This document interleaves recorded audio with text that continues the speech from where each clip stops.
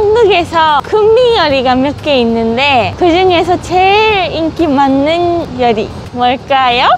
역시 치킨? 빙빵! 치킨이죠. 가고시마에서 한국 치킨 판다고 소문 들어서 오늘은専門館이라는 곳에 왔어요. 마침 우리 가족들 한국 치킨 제대로 먹은 적이 없다고 해서 그거는 먹여줘야겠다 싶어서 사러 왔어요. 일단 마코는 한국 치킨 좋아해? 좋아하지. 맛있었어. 충격받았어요. 왜? 일본 거랑 너무 다르고 소스가 맛있어요. 처음에 양념치킨 먹었어요. 근데 너무 맛있어. 근데 양념치킨 조금 맵지 않아? 조금 매워요. 근데 너무 매운 건 맛있게 못 먹으니까 적당히 매운 게 좋아. 그래서 마코는 지금은 한국 치킨 중에 어떤 맛 제일 좋아해? 근데 지금 밖에서 간장 맛 제일 좋아해. 근데 간장 맛만 먹어도 좀 그러니까 양념도 조금 먹고 그래서 하프앤드 하프가 최고. 근데 일본 사람들은 매운 거 못 먹는 느낌 있잖아. 마코 가족은 다 매운 거 먹을 수 있어? 엄마랑 아빠는 못 먹고 언니는 먹을 수 있고 남편분은 모르겠다. 그럼 오늘 치킨 어떤 거 살 거야? 치킨은 양념 하나랑 간장 하나 사고 치킨만 사도 좀 그러니까 김밥, 잡채, 부침개 그런 게 있더라고요. 그런 것도 사고 오늘 저녁은 우리 집은 한국 요리 파티 할 거예요. 치킨 사가면은 가족들 다 좋아할 것 같아? 어때? 좋아할 것 같아. 근데 양념치킨 좀 매울 수도 있잖아. 못 먹을 수도 있나? 못 먹을 수도 있어. 그래서 간장 사야지. 누가 매운 거 제일 못 먹어? 아빠랑 엄마 둘이 똑같이 못 먹을 것 같아. 근데 지난번에 마코 아빠 김치 드시던데? 그 김치 맵지 않았어. 한국 요리 좋아하셨으면 좋겠다, 그치? 근데 오늘은 한국 요리 파티다 했더니 와 기대된다 그러시더라고. 여긴가? 오, 메뉴 보시면 갈비치킨, 양념치킨도 있고 스노잉 이건 좀 매워 보이네. 파닭도 좋겠다. 파닭도 있네, 파닭. 그럼 뼈 있는 치킨 할까, 뼈 없는 치킨 할까? 뼈 없는 게 좋은 것 같아요. 왜? 먹기 편해서. 가보자. 여기 가본 적 있어? 이 매점 처음이요. 테이크아웃 이건가? 이마いいですか?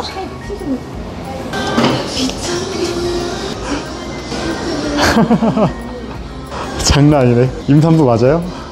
キンパ1つと海鮮チヂミ1つとカルビ味チキンの骨なし1羽. 여기서 기다리래? 대박이네. 여기 위에 써 있는 거. 가는 술이 있어야 오는 수도 있다. 근데 이거 일본 없으니까 아무도 못 읽는 거 아니야?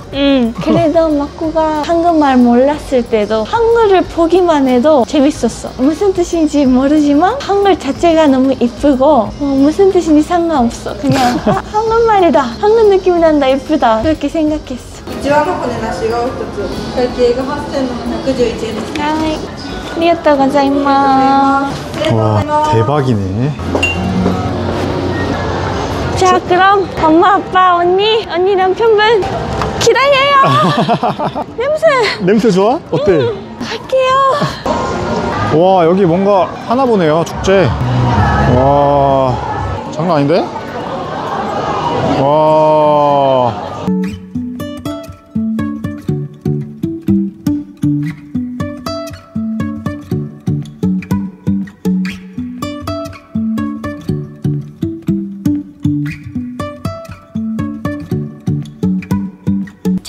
오늘 영상을 후원해주신 피겨원을 소개해드립니다. 지금 인터넷 휴대폰을 알아보고 있다면 네이버에 서경석의 인터넷 피겨원을 검색해보세요. 피겨원의 첫 번째 장점은 10년 이상 베테랑 통신 설계사의 최저 요금 설계. 두 번째 장점은 업계 최대 인터넷 휴대폰 현금 지원. 그리고 세 번째 장점은 와이파이가 빵빵 터지는 권유기 충전까지. 인터넷 비경원은 판매점이 아닌 LG, KT, SK의 본사 직영 대리점을 20년째 운영 중입니다. 인터넷은 무조건 네이버에 서경석의 인터넷 비경원을 검색해 주세요.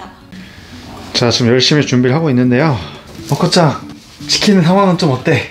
좋아요, 느낌이. 지금 따뜻하게 하는 건데 양념 치킨이랑 간장 치킨이랑 귀엽다. 그러니까 일본 치킨 짱구랑 콜라보 하는 거 같아요. 짱구. 일본어로 뭐라 그러지? 그래요, 진짜. 여기 어머니가 지금 딸기랑 사과도 깎아주셔가지고. 맛있겠다. 냄새 어땠어? 냄새 좋아. 지할까? 치킨부터. 오케이. 무거워. 이게 뼈 없는 치킨인데 이 정도면 꽤 많죠?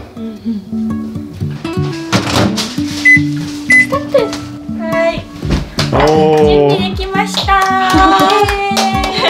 キンパと海鮮チヂミと醤油味チキンとヤンニョムチキンとチャプチェ。美味しそう。あれは初めて食べる。テレビで見たことはあるけど。チキン？そうなんだ。甘辛。辛いね。辛いと。お父さん辛いもの食べれますか？あまり得意じゃない。汗が出るね。お母さんは？あんまり苦手だけどちょっと食べてみようかな。おお。美味しそう。韓国料理ってどんなもの食べたことありますか？今まで。チヂミとキンパ、サムゲタン。お母さんは一番楽しみなやつは何かありますか？あ、チキンです。ああ。辛そうこれ食べれたらいいんだけどね。そう、ちょっと食べちゃう。挑戦する。挑戦する。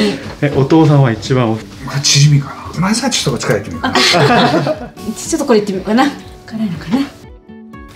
辛くない。辛くない？おお、辛くない。いただきます。後から来る？美味しい。トウバコ辛い？辛くない。全然辛くない。あ、そう、いけそう。お父さんも食べれると思う。お父さんヤンニョムチキン。これなし？骨なし？お父さんどうですか？辛いですか？ちょこっと。ちょこっと？全然大丈夫だよ。ああ、だけど食べれる。おお。なんかチャプチェとか食べたことありますか？そこのチャプチェあんま食べたことない。ジャジャンとどっちがメジャーなの？ジャジャンは中華だからちょっと違うけど、ターメンじゃカンジャンチキン。美味しい。こっちは辛くないですよね。あ、こっちもちょっと辛い。ね、あ、こっちの方が辛いな。さっきね、ペロッと舐めたの。そしたら辛かったの。なんかリヨンで辛いものってないですか？辛い料理ってね。日本の辛い料理ない気がする。なんかうどんに七味入れるぐらい。お父さん、韓国のチキンってリヨンの唐揚げと結構違いますか？これなんだろう、香辛料が結構効いてる。ああ、韓国の方が？これ何ですか？ヤンニョムチキン。ニンニク効いてるのかな。でお父さんは醤油とヤンニョムとどっちの方が美味しいですか？今日はどっちかというとヤンニョム。ヤンニョム。おお、理由は？なんかね、甘辛いのがいいよね。程よい。マコは？マコは醤油かな。もともと醤油好きだよね、マコ。辛い時は大根もおすすめです。辛いっていうか、本当。おお。こっちがピリピリくるね。ああ、お母さんはヤンニョムと醤油どっちの方が美味しいですか？今日はこっちかな。あ、やっぱり。ヤンニョム。ねえ、こっちがすごいね。ピリピリ。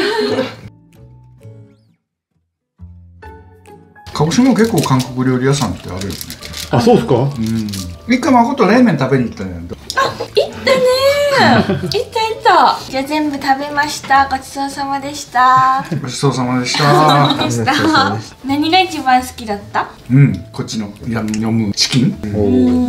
私もじゃあこれが美味しい。ヤンニョムチキン？美味しかった今日は。結構味強いから意外。チヂミはね、ちょっと作ってみようと思ったまで。おお。またハマるかもね。次の動画でお会いしましょう。バイバーイ。バイバイ。